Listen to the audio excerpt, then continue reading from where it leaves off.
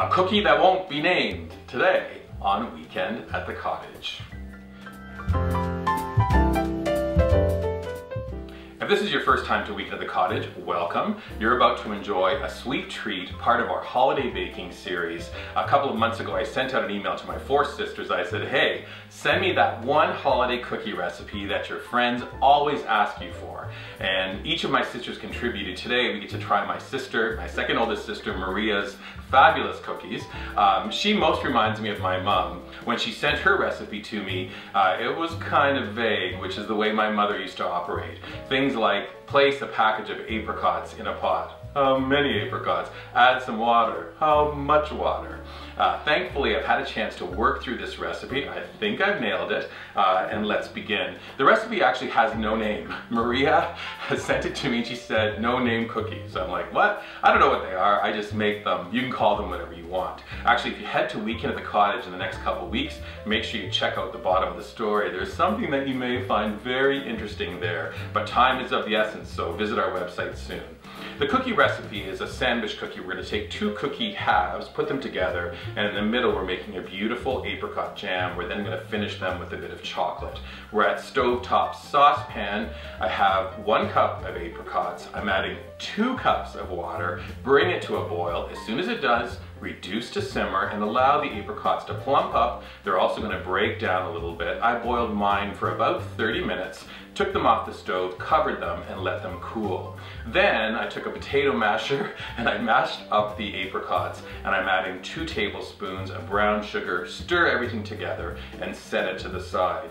Now we need to make the cookie dough, medium-sized bowl, 5 cups of all-purpose unbleached flour, 1 cup of granulated sugar, a teaspoon of baking powder, and then Maria is requesting 1 sachet of vanilla sugar. I couldn't find vanilla sugar, but I did find this beautiful Italian vanilla powder. I'm adding it into the recipe, and just as a tip for holiday baking, this really adds a lovely flavor. You might be surprised by how subtle yet still it kind of enhances the flavor of your holiday baking. If you can find or track some down, add it to your next recipe. Once the dry ingredients are in a bowl, we're going to whisk to bring the dry ingredients together, and then it's time for butter. 4 sticks, 1 pound, cut into small bits. I'm adding the butter into the bowl, and then hands are washed, fingers go in, and we're gonna rub the butter with that flour mixture. This is kind of reminds me of making a pie dough, where we need to make sure everything is perfectly blended before we add the final ingredients for the dough. 2 eggs in a small bowl, little fork, whisk them together, pour the eggs in, hands go back in the bowl, and we pull together this dough. It's a lot of dough. This recipe is going to yield at least 66 cookies, which is actually double because you've got 2 halves to each. So what I did is I divided the dough in half. I wrapped up 1 half. I can make more cookies later in the week. But this first half of dough, I'm rolling it out on a floured surface, floured rolling pin, roll it out to a pretty thin size, because again, we're doing 2 cookies are going to be sandwiched together. Once you've rolled it out to a nice even consistency, we're taking a shot glass. The smaller, the better. You don't need big honking cookies for the holidays, just little bite size. I then place the shot glass onto the dough, twist, twist, twist, and these beautiful discs come away. Over to a parchment lined baking sheet. Oven is preheating to 350 degrees, and the cookies go in. Maria's vague cook time of somewhere between 15 to 20 minutes. Actually, it's true. Every oven will operate differently. Find out the perfect cook time for these cookies when you prepare them at home. Mine took exactly 18 minutes. Out of the oven, I allowed them to cool, and now invert half of the cookies.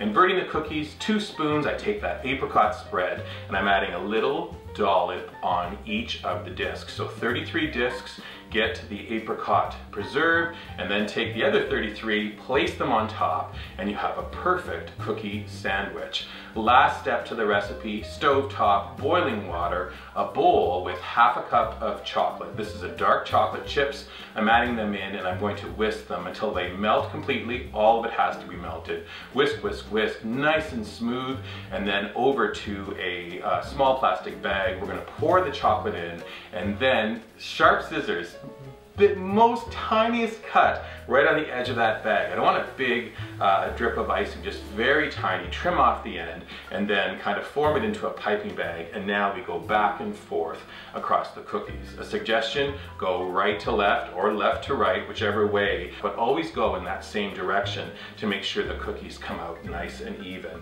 When they're done, I place them into a cold room just so the chocolate can firm up nicely on top. But then when you're ready to serve, you have these very attractive little holiday cookies with a very flavorful center, a chocolate coating, buttery, sugary cookie.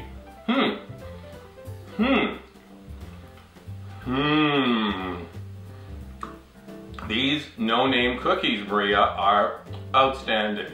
Yeah, I'm not surprised having them come from you. Looking for other wonderful treats, ideas, recipes, food, drinks, entertaining ideas, head to weekendatthecottage.com. Please subscribe to our website. Look for us on our dedicated YouTube channel. Subscribe, click for notifications, thumbs up, drop us some comments, please. And then finally, spread the holiday cheer on our social media feeds. Pinterest, Instagram, Facebook, and Twitter. A final shout out to my beloved sister Maria, one of 4 very talented women who have definitely enhanced my holidays with their fabulous treats, just like this one. Maria's no-name cookies. Thanks, Mats. I love them. Come on back and visit again soon. Fabulous. Love it, Maria. Good job.